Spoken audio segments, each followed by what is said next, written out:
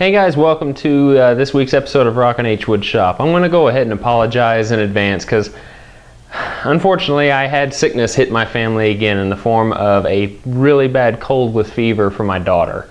And unfortunately my wife was working this weekend, so I had to take care of her. I wouldn't say that's unfortunate, but it just means I didn't get out into the shop. It did give me some good quality time with my daughter, however.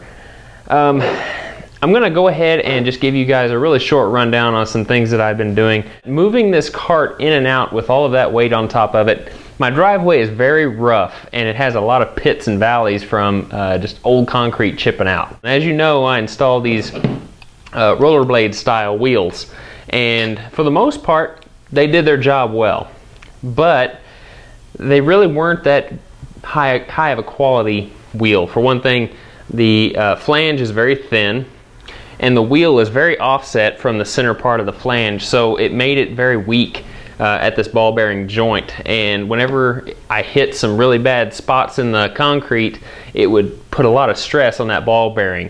And I kept one of the wheels just to show you. Flange is here, and the wheel's here, ball bearings are missing, and so is the center part that held it all together.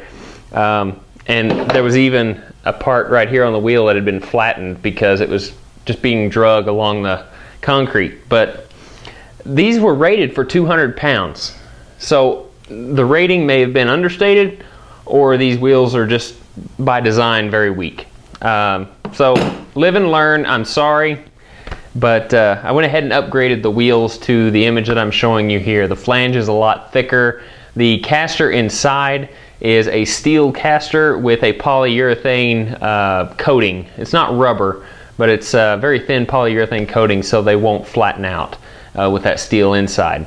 I also put lag bolts in place of normal 1¼ inch screws to hold them in place. They're still 3-inch, didn't change except maybe about 1/8 inch height, which is nothing. It'll still keep the look that I want.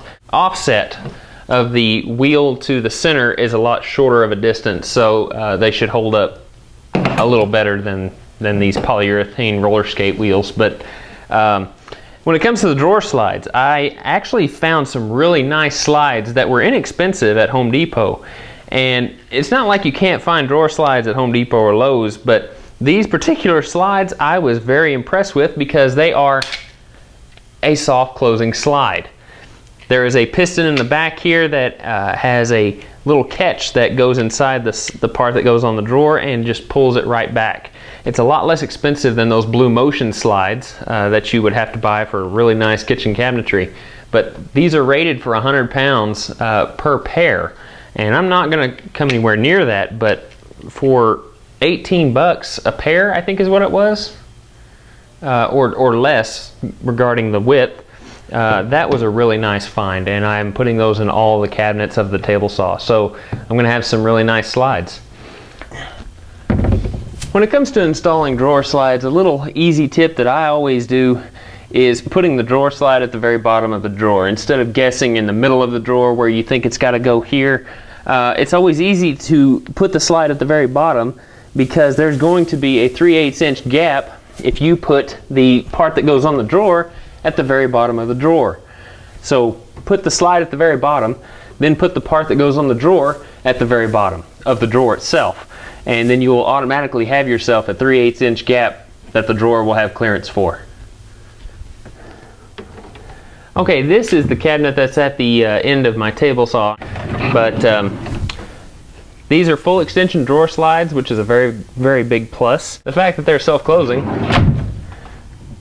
makes it really nice to be able to shut them and not have to worry about if they stayed shut.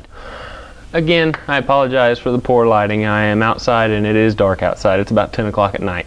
These right here are the skinny cabinets that are going to go on either side of the table saw, and the idea that I had for these is like table saw blades and dado sets and things like that. So it's just a one-sided cabinet that has a board that pulls out that'll probably have dowel rods in a few places for the blades to actually just hang on.